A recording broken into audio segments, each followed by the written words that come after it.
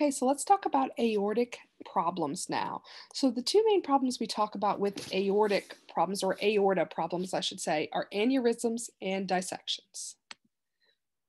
So starting first with, let's talk about what's the big deal. Why do we need to sit here and talk about this tonight? So you might think of aneurysm, you might think of the brain, which is another place you can get an aneurysm. But an aneurysm is effectively in a blood vessel. It's a permanent dilation. So think of it kind of like an inflatable balloon that can pop at any time. And so obviously that's going to be a big deal. It seems fine while it's just, inflating, we're just sitting there dilated. But once it pops, it's going to be a big problem because what is your aorta? Your aorta is a big deal because it supplies blood for the rest of the body. The aorta, it branches off from the heart and it has branches that go up, that go off up and, supply the brain. And then it goes down to supply blood to the rest of your body, your kidneys, your vital organs in your abdomen, and of course your legs as well. And so, aneurysms, they can be harmless, but they also can lead to rupture. And they can happen in any area of your aorta. They can happen on the aortic arch. They can happen in the thoracic area of your aorta or your abdominal aorta. So that's where you kind of see, like when you hear like the AAA, the abdominal aortic aneurysm, things like that. Like that's where it's talking about. It's saying specifically where is the aneurysm happening. And the symptoms that a patient has if they have an aneurysm are going to correspond with whatever area. They may have no symptoms, or they may, like, if it's up in their chest, like a thoracic aneurysm, they may have chest pain. If it's in their abdominal area, they may have abdominal pain or back pain. So it's just going to kind of depend on where that aneurysm is located. So, when an aneurysm ruptures, what happens? So, think of like what happens when that balloon pops. So, of course, if this is a major blood vessel, remember this is an artery, and arteries have that high pressure system. When it pops, they are going to bleed, and they can bleed to death in a short period of time if not taken care of. So, when the balloon pops, there's bleeding. They can have what's called the gray Turner sign. You learned about it, in adult when you talked about pancreatitis, that it's a sign of internal bleeding. So there's the Cullen sign, which is, around the umbilical area, which kind of is a bruising. And then if a gray Turner sign, I always think turn, and that your flank area can actually start to like have a bruising. And that's a sign of internal bleeding. They usually complain of severe back pain. They are starting to show signs of shock, the low blood pressure, high heart rate, decreased urine output, because remember, the aorta supplies blood flow to the kidneys. So that's going to be one of the first things that's going to start slowing down or not working. And then, of course, altered level of consciousness. They're losing blood, so they're losing oxygen. And the brain is going to be the first thing to go on strike because it's going to say, hey, I'm not getting the flow that I need to think properly. And if it ruptures, they're going to need an emergent repair. So the overall treatment and role of the nurse, and I mean, look at this bugger, like look how big these things can get. They can get pretty scary. Effectively, with these, my goal, of course, is to prevent rupture, to make sure the patient has adequate tissue and organ perfusion, and to manage their symptoms if they're present. I'm not surgical, so if it's not too large or causing a problem or too serious, depending on the location and a lot of other factors, I'm going to just try to manage it so it doesn't get worse. And so I can manage it like I do any other cardiovascular problem where I want to try to modify risk factors.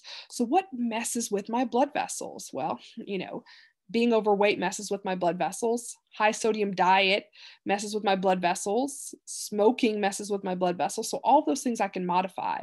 I also want to manage their if they have high blood pressure or whatever their blood pressure is. I want to make sure that we are not having too much pressure, because if those, think of it like any balloon. If there's too much pressure, that's going to be more likely it's going to pop. So I need to make sure that there is good, adequate blood flow. So I need to manage their hypertension, their hyperlipidemia, so like statin medications, things like that. They might receive beta blockers, ACE inhibitors, because I also don't want their heart beating too fast.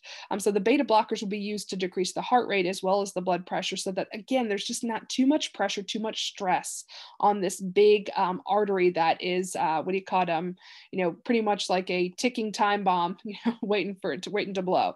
I want to decrease all their risk factors if possible. If someone's at high risk, we will do surgery to try to repair that. And we're going to do frequent neurovascular assessments, of course, to check. Because remember where this is going. So if I have an aneurysm and there's maybe decreased blood flow or an issue, or I have a rupture, in my abdominal aortic aneurysm, where am I going to see a problem? I'm going to see a problem in my kidneys if it's high up enough. And then I'm not going to have perfusion to my legs or my feet. So I'm going to need to do a good distal pulse assessment. If I'm having an issue where it's up a little bit higher, I could have issue with blood flow to my arms. So I need to do good radial pulse assessment. It's just going to depend on the location, but as a whole, checking my pulses, looking for signs of perfusion, not only to my organs like my kidneys, my brain, level of consciousness, urine output, but also checking pulses in all of my extremities is going to be very important. And then, like I mentioned, monitoring kidney function and urine output is going to be important. I'm going to monitor my labs, and I'm also going to monitor that output that the patient's having. So let's talk about the other type of aorta problem, which is an aortic dissection. And what's the big deal here? An aortic dissection is a tear in the inner lining of the aorta. And again, remember, the big deal with aorta is this is the blood supplied to the whole body. So pockets seem like a cool thing. This is, so I should say, like, this creates a pocket or false lumen in the inside of the blood vessel. So what's the big deal? Because, I don't know if you're like me, but I always get so excited when I'm trying on clothes and I find out that they have pockets, like when I didn't expect them to have pockets. Like if I found like a dress and I was like, oh my goodness, I didn't know this dress was going to have pockets. It's so exciting, right? Well, this is the time where finding pockets or having pockets is not such a cool thing to have, because these pockets, what happens is it's a false lumen. In other words, blood fills up in these pockets. And if this blood is in the pockets, maybe it doesn't seem like a big deal, but that blood that's in the pockets is not going out to the rest of the body. So at the end of the day, they literally are losing blood into these pockets of space. And then these pockets start expanding. And eventually these pockets can lead, if there's so much pressure because they're filling up with blood, instead of blood going to your organs, it's going into these pockets. It can lead to tearing of the outside wall. And again, like a rupture. So with patients that have aortic dissections, they usually complain of abrupt pain. And that's what makes it different than a lot of the other conditions we've talked about. So it's an abrupt pain. It can be in their legs, their abdomen, or their back. Usually patients describe this as being sharp. They even sometimes describe it as like a tearing or a ripping sensation or ripping pain. They're going to have signs of hypotension because, again, they have blood in their body, but it's forming in these pockets. It's not going where it needs to go. They can have the same kind of signs of poor perfusion, like neurological deficits or syncope, because blood is not going where it's supposed to go. They're literally, and you can kind of see it here, like they literally start forming all these pockets of blood. And so blood is filling the pockets instead of actually going to the organs that need that beautiful perfusion. So what is my role as the nurse? How am I going to treat this? I get patients, that have dissecting aneurysms or dissecting aortas. There's two different things. I don't want you all to get those confused because a lot of people do. Aneurysm, it's, pretty much like a balloon that's inflating about the blow.